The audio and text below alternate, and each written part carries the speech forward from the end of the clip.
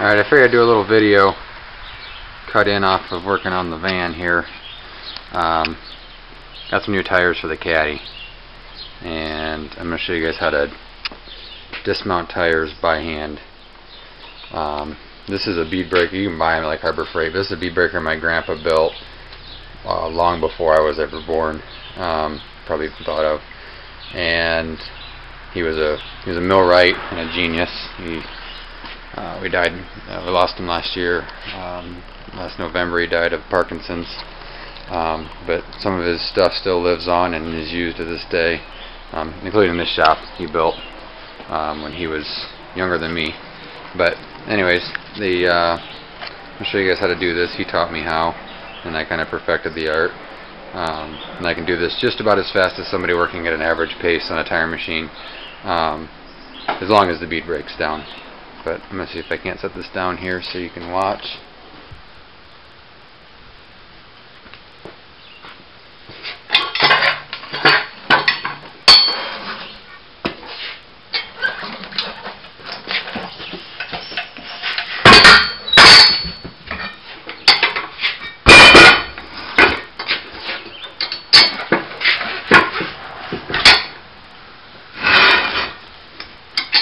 One thing you don't want to do is when you go to spin this, just because you push this bead down right here doesn't mean you want to stick your fingers in there and pick it up.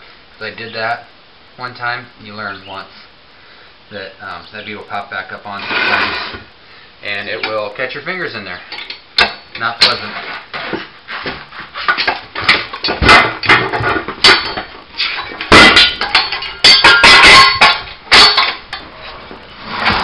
A little bit of soapy water helps.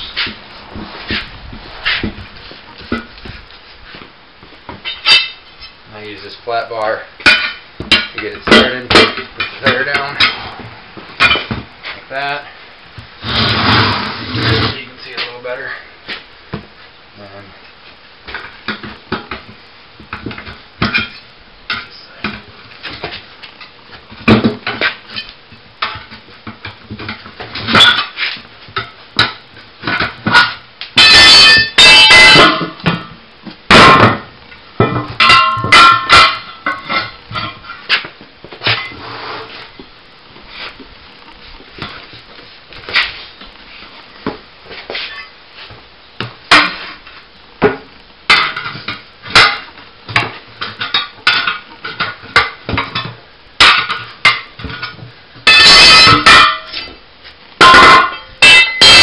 just like that.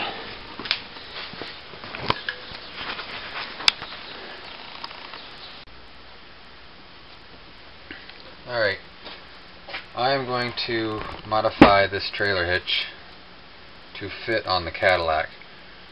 The wife and I are going to take a trip up north. You'll probably see some of it on video here. Oh, probably around Thanksgiving, Christmas time. But in September we're going up, do some 66 and up through Wisconsin and up into the UP, and we're going to stay at a cabin up there. While we're up there, we're going to ride four-wheelers, and we're going to take the four-wheelers with us. That means we need to tow them, and we're going to use the Cadillac because we're better to tow with than 472 cubic inches. So I have this old hitch. It came off of it wasn't a Delta 88, then it was modified and cut off, and we had put it on the back of our trailer to haul with. Yeah, it's right, flat towing a Volkswagen Beetle behind an open trailer behind a half-ton pickup, Leadfoot. So what I'm going to do to modify it to fit the Caddy is there's one hole in the center of the bumper right at the back, and there's really no edge for this to bolt to. And I don't want to weld anything to the bumper and ruin the chrome. So what I'm going to do is I'm going to make a filler piece to go across here, weld it here, here, and here, put one hole in it to bolt right there at the back. And then there's a cross member that I'm going to bolt this to. I'm going to add some back to this sleeve it and weld some on there. I don't know if you can see it or not, but I'm going to cut this plate, fit it in there, add onto this, and tie this into the frame somewhere to give it a little more strength. But there you go. Make some noise.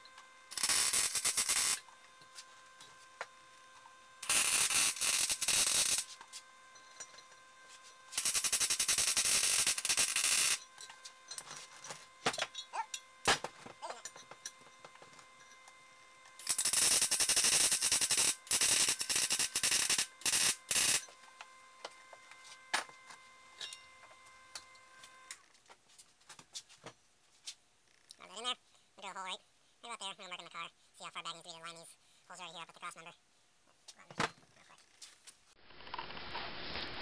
Alright, got the hole marked. It's not really going to lay out like I thought it would. The V of the bumper comes too far out here. And if I put it with the hole right here, the bumper comes out and I'd never be able to get the receiver down over the ball because the bumper angles out like that. So I had to move it back about like that, so the bumper comes right in here, and I'm going to put my hole towards the back. And this isn't going to fall in the cross member, but it falls in real nice right in front of it. It actually sits up higher, which is good because the car sits on the ground.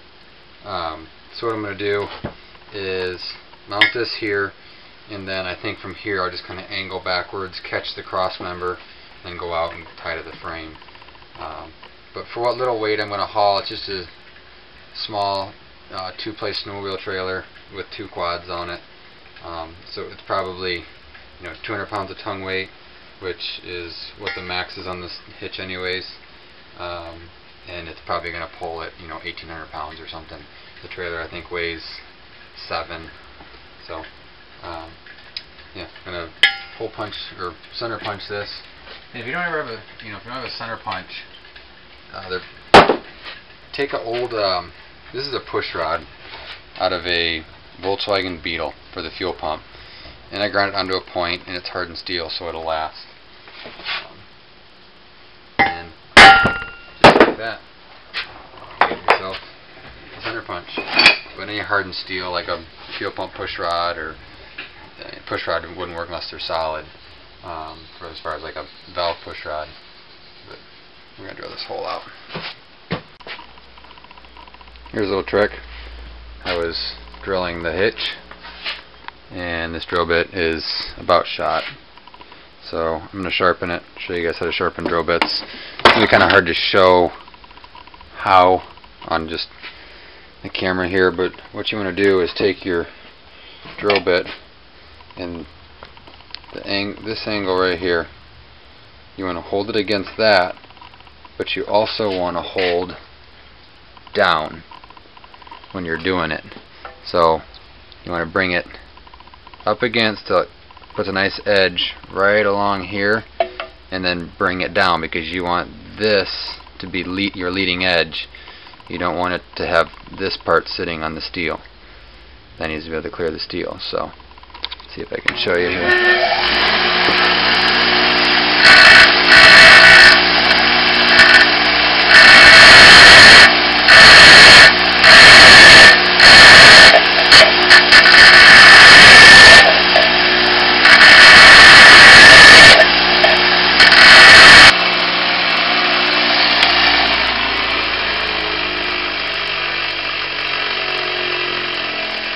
See how well it cuts.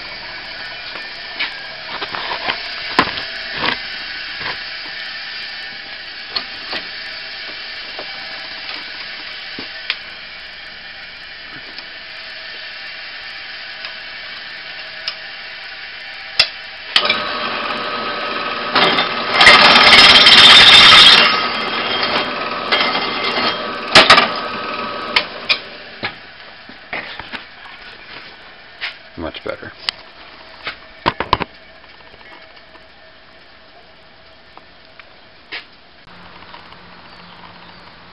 Alright, I got the one hole drilled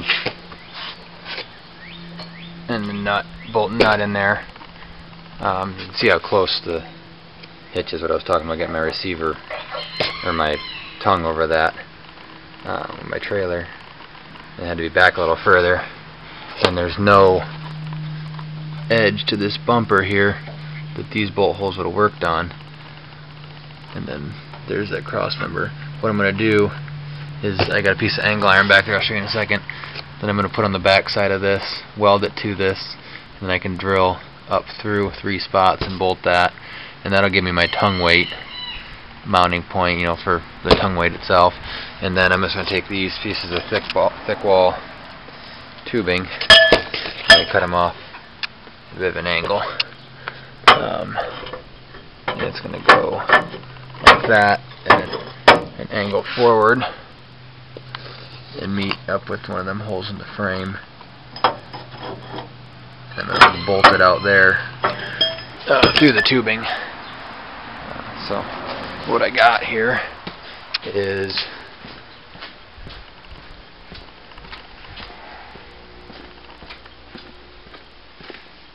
this piece of angle iron that I cut this chunk off of, which is 3-inch angle, and I marked it along the back side of the hitch, and it's going to go on the back side of the hitch like this, up against the frame, and then it's going to weld along. I ground that right there, and then I marked it there. One up a little further because the cross member kind of V's, so put the other one there. I'm going to put like 7/16 holes in it. Probably use like either 7/16 bolts or grade 8, you know, grade 8 whatever, but either 3/8 or 7/16, whatever I got room for on that cross member, because I think the cross member might be a little narrow to put 7/16 in to leave any meat. So we're going to go ahead and drill this.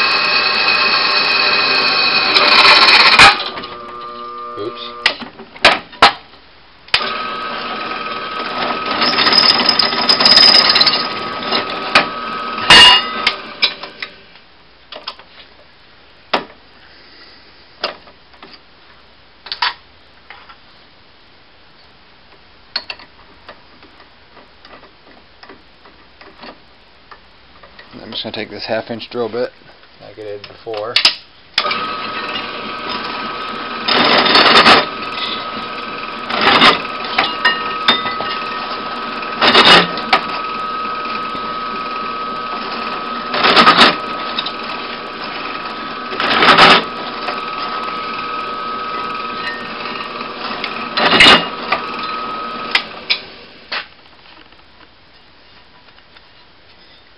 Clean.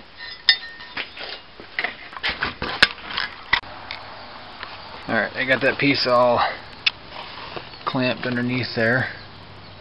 Holes all lined up. And I'll just drill up through the frame. But I'm going to go ahead and weld this.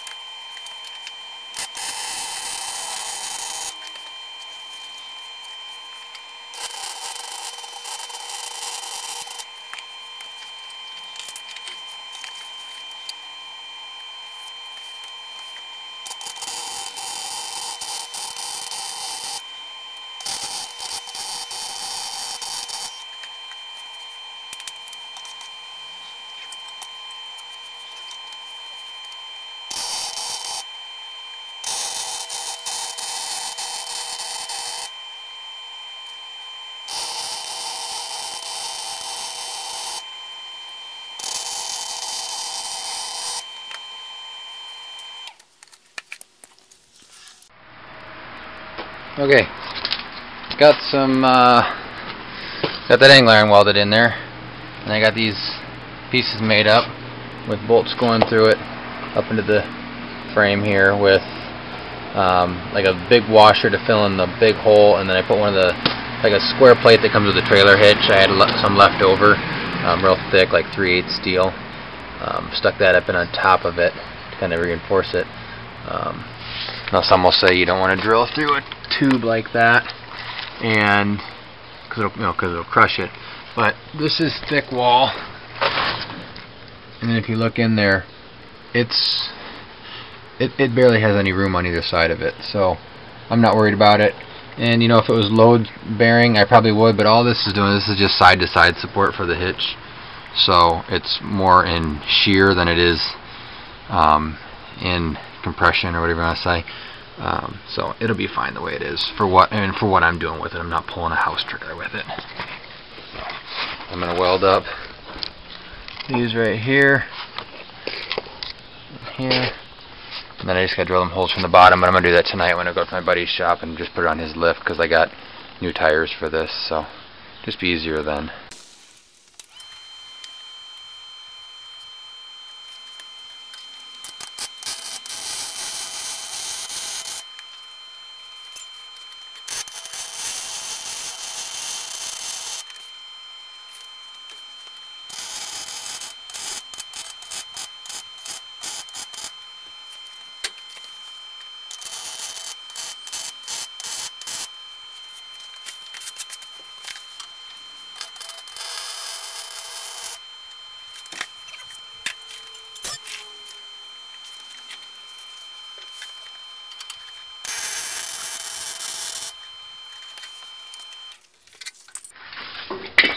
And I know I didn't weld on the top, but I'll pull it all back off, weld it, and paint it.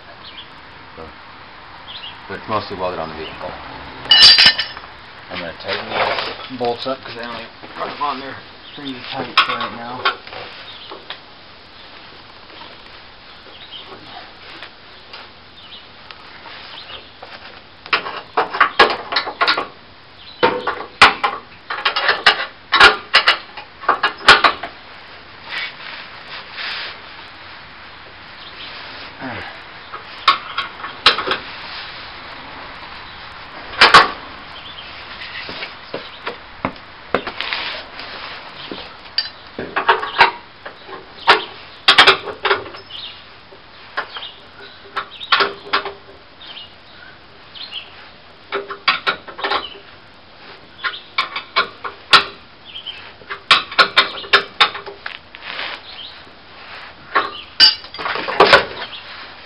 You might ask, why are you laying on a piece of cardboard outside of your garage when you have all that shop space? Well, that doesn't run, and that doesn't run.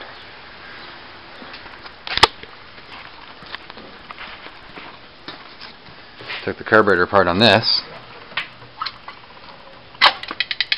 so that I can get the jets out of it to get some bigger jets for it, because it needs to be jetted up. And this, as you know, we're working on, so it's not running yet, but there's a spot there that's taken up. But I just didn't feel like letting this out of the jacks, pushing it out just to back that in for something I didn't initially plan on doing anyways. It just kind of started falling together, so I did it. But there's the hitch on the Caddy. Alright, figured I'd do a video on this car since I'm working on the hitch. I know we posted up pictures of it, but haven't really said a whole lot about it. It is a 1970 Cadillac, obviously, Sedan Deville, and it was a project that a friend of a friend started, and he was moving to a new building, ran a really nice fab shop, still does, and he's moving to a bigger building, and it was a case of the cobbler's shoes, meaning it was his own, and he didn't have the time for it, so he ended up getting rid of it, or wanted to get rid of it, and he texted a buddy of mine and said, hey, come and get the Caddy, if you want it, you can have it. Well, my buddy didn't have a place for it. He already had 2 projects in his garage, so the first person he thought of was us, and knew that I would take it probably no matter what. And my buddy Jared texted me and said, hey, TJ's selling his Caddy, or getting rid of his Caddy, and you can essentially have it, just come and get it. So, being the car hoarder that I am, I immediately got a hold of TJ and said I will be there. And he said, well, I can't do it today. I mean, I was already ready to leave that afternoon when I found out. I had kind of a free day at the shop, and I was like, I can drive. It was in Elyria, Ohio. We're in Toledo. It's about an hour and 45-minute drive. And I was going to get it that day. Well, he wasn't able to do it. He was busy, whatever, but he said Saturday, and I didn't want to lose the deal. And so we drove out there the following Saturday morning and got there, and the car was in a million pieces. And he told me to bring an army, and I didn't. I brought myself, my wife, and my 2 dogs, which the 2 dogs are worthless. The wife was helpful, but I pretty much conquered the whole thing, getting it. When I got there, the body was sitting on jack stands, and the frame was laying on the ground underneath it. The one front suspension knuckle was all torn apart. The engine was still in it, trans, drive shaft, rear end was still in it. The interior was gutted. The rear frame rails were cut off just over the axle. The bumpers were off of it. I mean, this thing was gutted. Every piece of this car was out of it. The only thing was in it was this, the headliner. But everything gone, including the rear speaker tray was cut out of it, and the over the axle hump was cut out of it. So I had to load the entire contents of a 1970 Cadillac Sedan Deville up into itself and into my half-ton pickup to get it home. Now, when you take one of these cars apart, they take up 3 garage spaces. So we loaded up, everything how we could. The car was full of itself. I stacked the front end kind of back on it. Going back to it sitting on the ground, I jacked up the frame to the body, then picked the body up off the jack stands with the, picking the frame up. Put the jack stands under the frame, jacked the back of the frame up, etc. Got it all up so the whole thing was sitting together on jack stands. Set it back down, put the right front knuckle back together, put some blocks in where the springs would be because this thing laid on the ground. It's an 1.5 inch body drop, and it had no springs in it.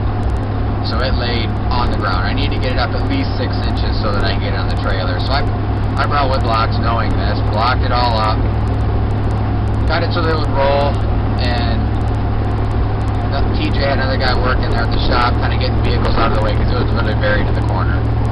So I got it all ready to roll. We pushed some vehicles around. I backed my trailer right up to the door, and I put the rear on the roller dollies. We kind of maneuvered it around. This thing is almost 19 feet long, and we're maneuvering around inside this building. There was like 5 other cars in there. Got it around to the door, wound it right up on the trailer, and up off the dollies and onto the trailer it went. And then he said that the rest of the car was at his house, meaning the interior, the hood, the dash, you know, everything else.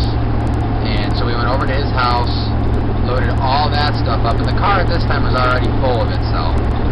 So we piled the back of my Silverado, which is just a short bed. It's got a toolbox in it, so that screws the bed right there.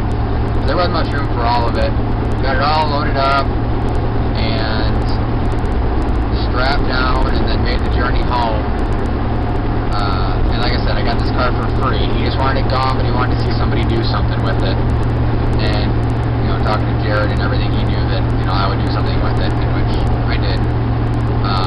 And the wife immediately fell in love with it, because I was ready to just kind of get it, to flip it, to sell it, you know, build it, sell it, because I wouldn't have a whole lot in it. And through a matter of trading through Jared, I did some wheel bearing job for him on one of his cars, and he gave me a bunch of air ride stuff, a compressor, 4 bags, a bunch of cup mounts and stuff.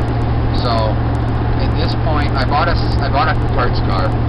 I bought a 70 Coupe Deville because I needed a lot of the dash pieces. I think TJ was going to do like vintage air or something on it, so all the AC stuff was gone.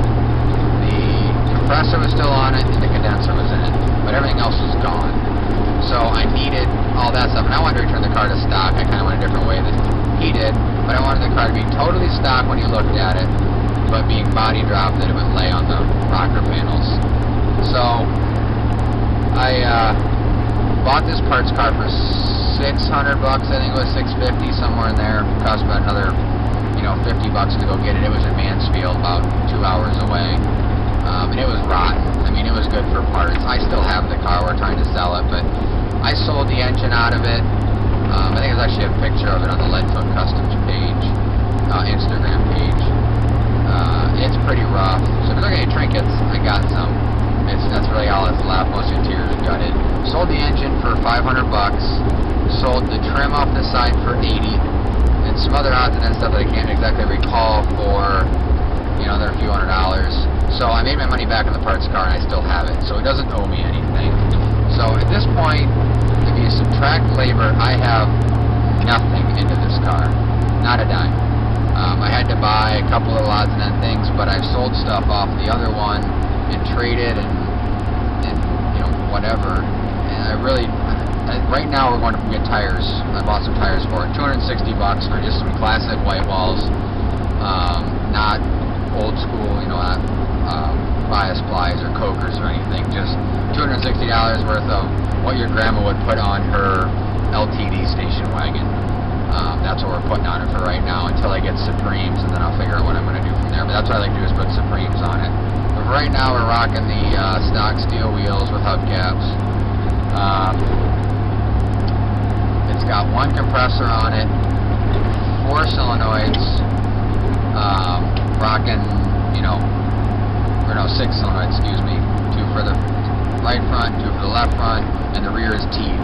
I could really care less to hit sides and do all that crap. Up and down is all I want to do. And you'll see I have 4 switches. The one's for the air horn, which is not hooked up yet. But this car doesn't owe me anything.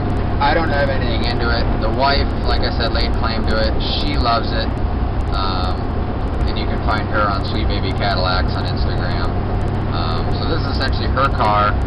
If I tell people about this car and I use the words my car or my Cadillac, my wife will immediately correct me and really let everybody know whose it is. But she loves it, drives it everywhere, it drives beautifully. It drives alright right now, because the tires that are on it are the ones off the coupe, and they sat forever. They're flat spotted. They're like brand new Michelins, bunch of tread on them, they look perfect.